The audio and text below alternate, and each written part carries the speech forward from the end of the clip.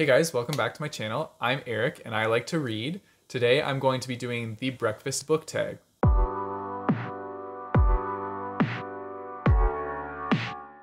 So I was tagged to do the breakfast book tag by Kathy Trithart, and this is her original tag that she created. So this is actually really cool because I've been following Kathy for a while now, and I think it's awesome that she created a tag. I also personally want to create a tag. I just haven't had the time to come up with one yet, but I think it's so cool that she did it, and so I'm really excited to support her by doing her tag. So without further ado, let's just jump right into it. The first one is coffee.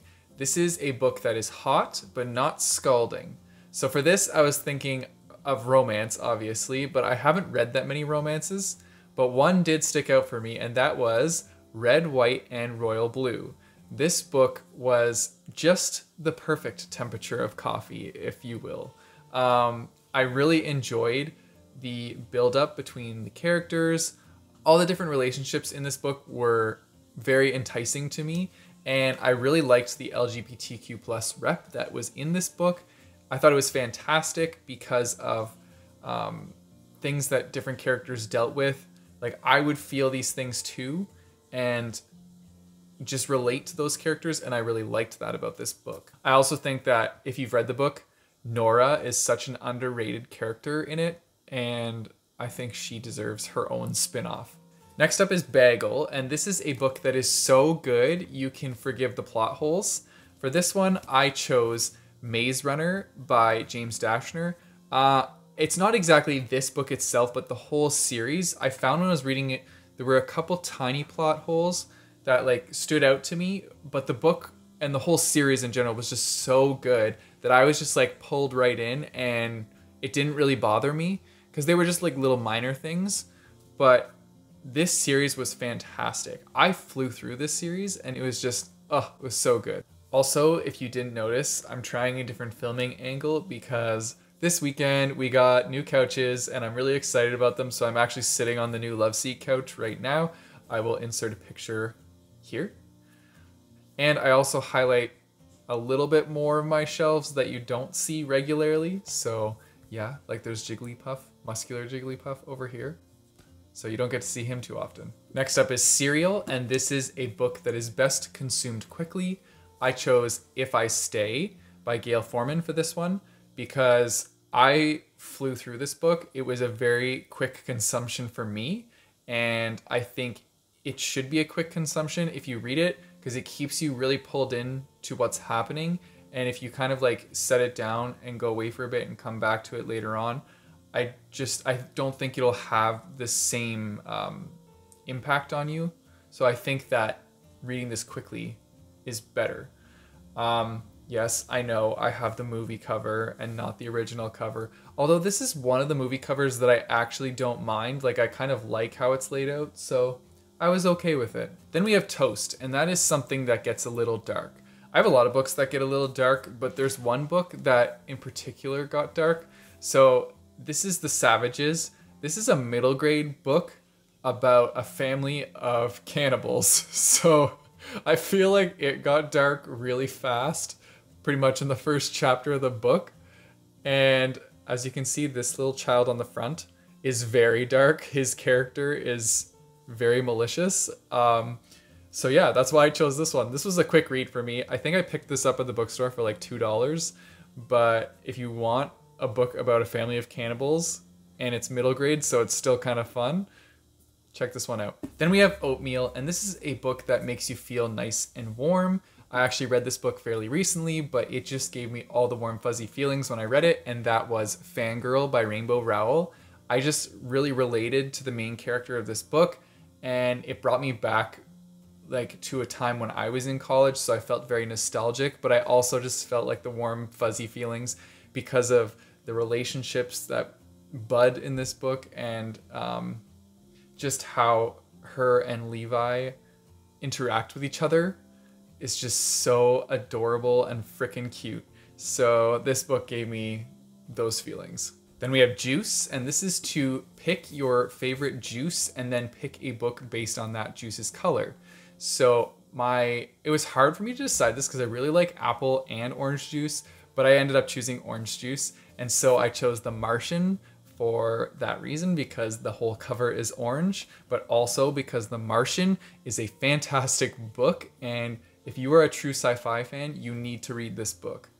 If you're just a fan of space in general, read this book. I actually won this book in a giveaway, and that's how I started reading the book. And I'm so glad that I picked up the book and started reading it, because it's fantastic. The witty banter of the main character with himself while he is trapped on Mars is so funny, and it just keeps you engaged, because it's like, wow, he's being really humorous, but he's also like trying to survive. And I don't know, I thought it was so hilarious following along with Mark Watney and just seeing his day-to-day life and what he was doing, every next step that he took. I just thought it was so good. I think everybody should read this book. It's awesome. Then we have Eggs or Tofu Scramble. So as there's many different ways to make that, there's many different ways to live. So this one is to choose a memoir. I'm gonna choose The Glass Castle. And I really enjoyed this book. I was sparked to read this book because I saw the movie trailer come out for it, and they used the Lumineers in the movie trailer. And I'm a sucker for like a music element in a movie trailer. So if it's music that I really enjoy, then that makes me want to watch that movie like that. And so that happened, and I was like, wow, I really want to read this book because this movie looks really good. I never actually watched the movie, so I never got to that point. But I did read the book, and it was really good. Like, I don't really read memoirs that often, but just to hear about this woman's story and how her family constantly moved from place to place, and they kind of lived like squatters. They lived like squatters, so they were constantly going from place to place because they weren't paying the bills, and all the different things that this girl had to go through in her life was just fascinating and interesting, because you know, like, this isn't fiction. This actually happened to her. And I don't know. I don't read, like, maybe I should read more memoirs because I found it really good. But yeah, I actually lent this book to a fellow volleyball member on my team. So I don't have it here, but I will get it back soon. And that is, I think, the only memoir I own on my shelves. Then we have Fancy Pastries. And this is a genre that you don't normally read, but when you do, you love it. And for me, that would have to be thrillers. I really like thrillers.